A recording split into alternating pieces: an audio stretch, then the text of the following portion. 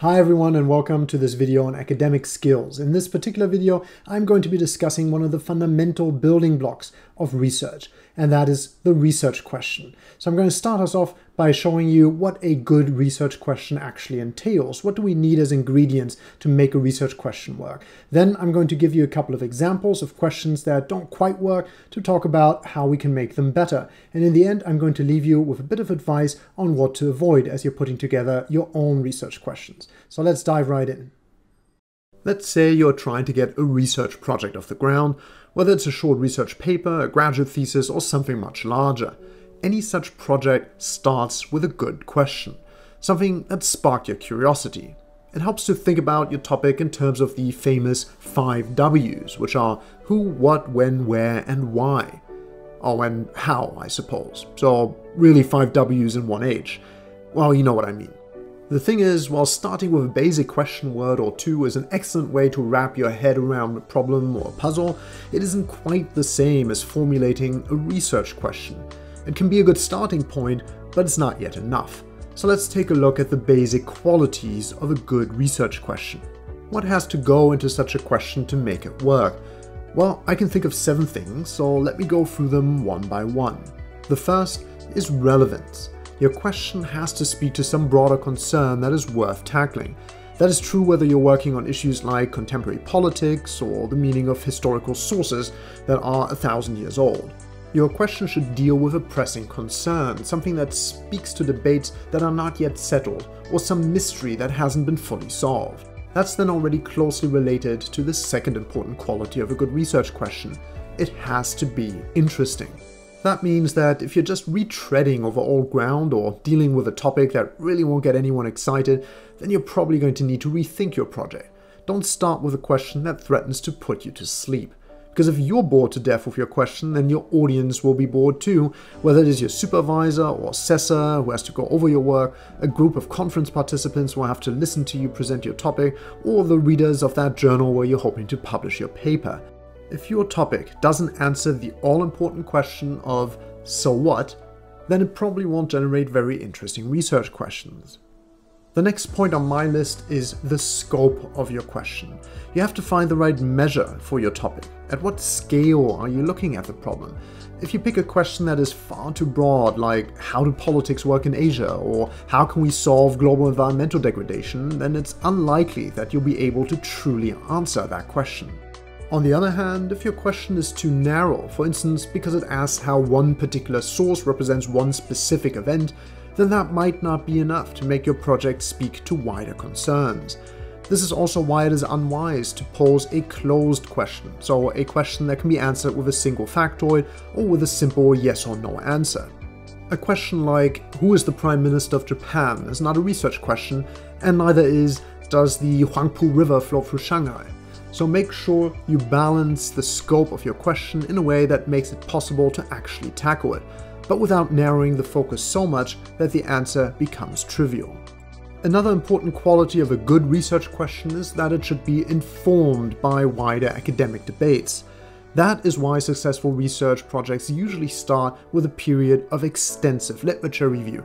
You need to get a sense of what others have written on your subject. Maybe your initial question has already been answered. Maybe it led to new and more specific questions that can now be tackled. Maybe there's a gap in the literature where you can situate your own work. To find out whether that is the case, you have to follow the trail of scholarship that has dealt with the topic. You may even have to do some original research of your own, for instance a pilot study, so that you can adjust your research question in an informed way. In fact, research questions are often live documents, in that they change and get refined throughout the early phases of a project. This is also why it is somewhat disingenuous when university programs or research funding bodies demand fully fledged research proposals from their applicants.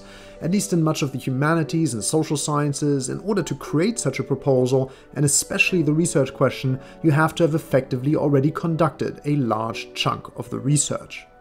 The next point on my list is clarity.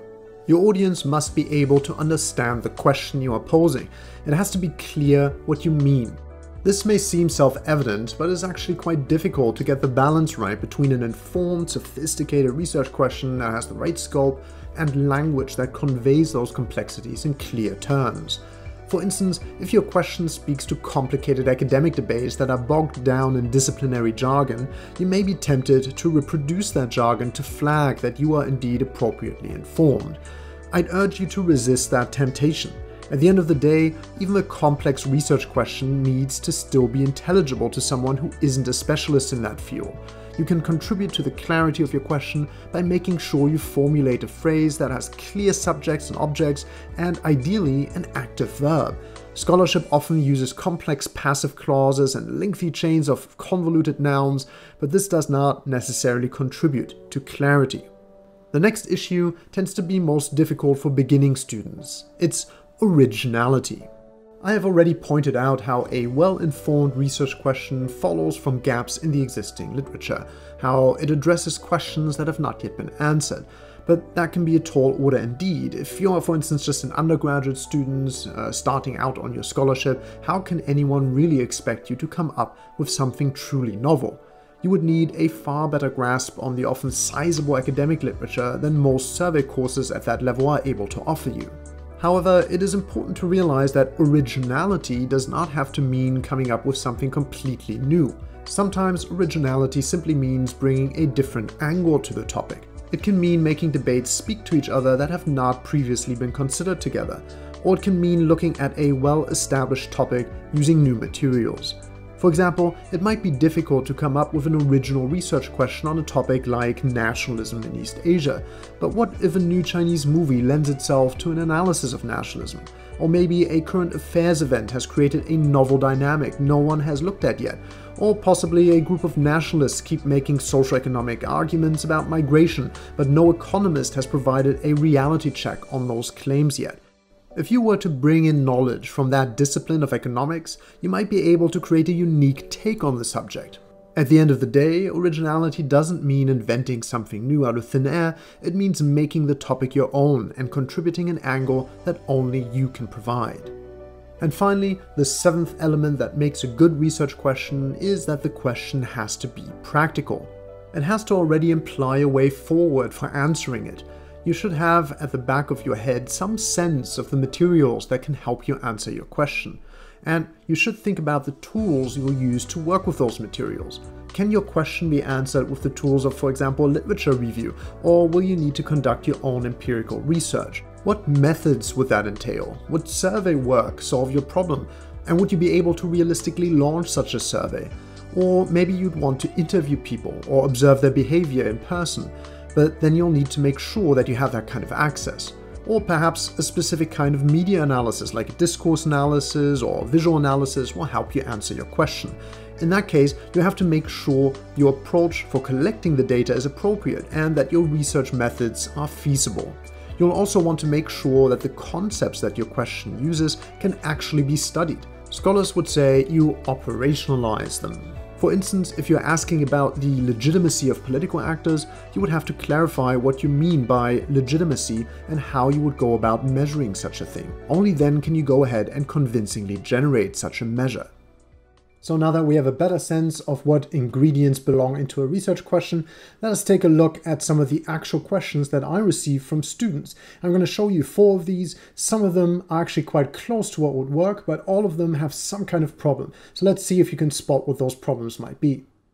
Here is my first example for you. Again, a real question that a student was hoping to address in a project. It is China a communist country?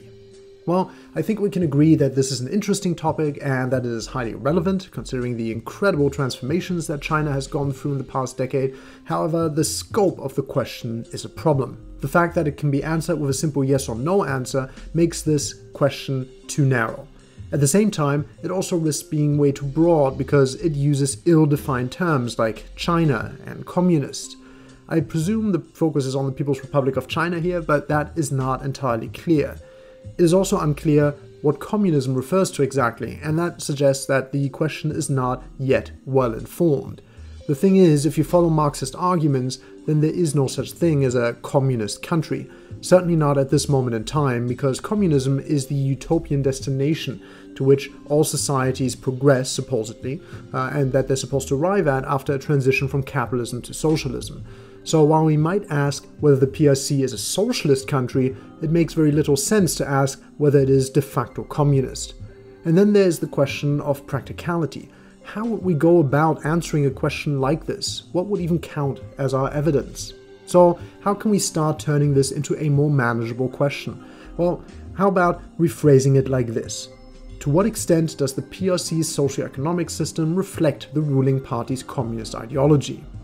This way, we are now not talking about real existing communism, but rather about the ambitions of the Chinese Communist Party, which we can study by turning to clearly defined materials like, for example, its constitution or its propaganda. We also now have a better sense of where to explore the policies that have come out of that ideology, so in Chinese society and its economy. Granted, we still need to narrow down that element of our question, for instance by looking at specifically, clearly defined case studies.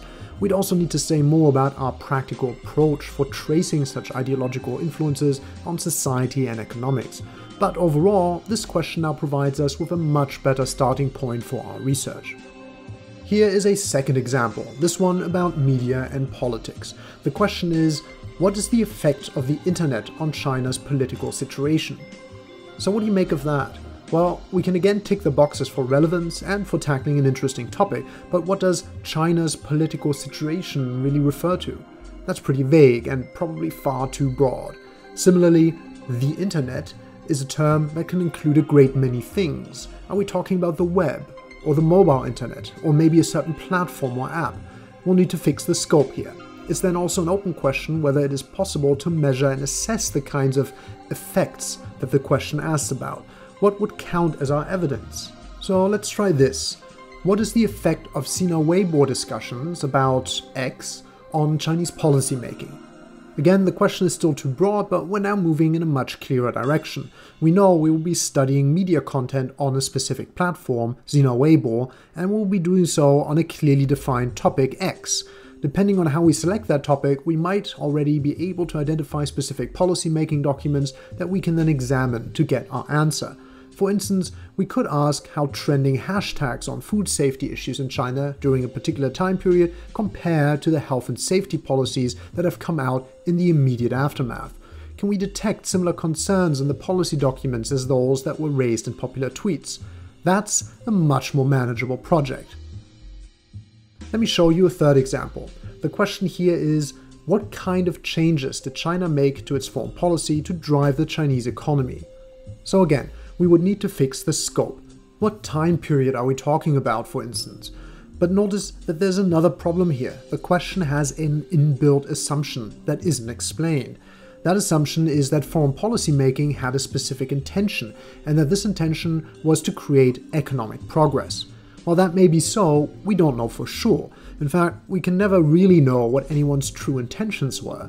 So it's probably best to drop such an assumption and refocus the question on something we can actually figure out in practice. Here's an alternative. What role did foreign policy play in Chinese economic development during the early reform era? That's much better. Now we can study foreign policy choices, for instance through historical records or official documents, and we can compare our findings with economic developments. We can study those by looking at GDP data and the way in which foreign trade and investment have shaped GDP during a given period of time. Granted, we'd still have to define a clear time period, and we'd have to make a convincing case about the causal link between the policies and the economic effects, but we're on much sounder footing now than we were before. Let's move on to one final example. The question here is, what influences could the Belt and Road Initiative have on the economic relations of other Asian countries with the European continent? So what do you make of that? Well, if you're worried about the scope, you'd be right. Which other Asian countries are we talking about? And the European continent is broad indeed. All of that will need to be more specific. But maybe most importantly, this question cannot currently be answered. Can you spot why? The answer is the modal verb could. Almost anything could or might happen, but can we ever be certain? So you might say, let's change the verb to will. What influence will the BRI have? But we're still on very thin ice with that kind of question because it's future-oriented and predictions are hard to make.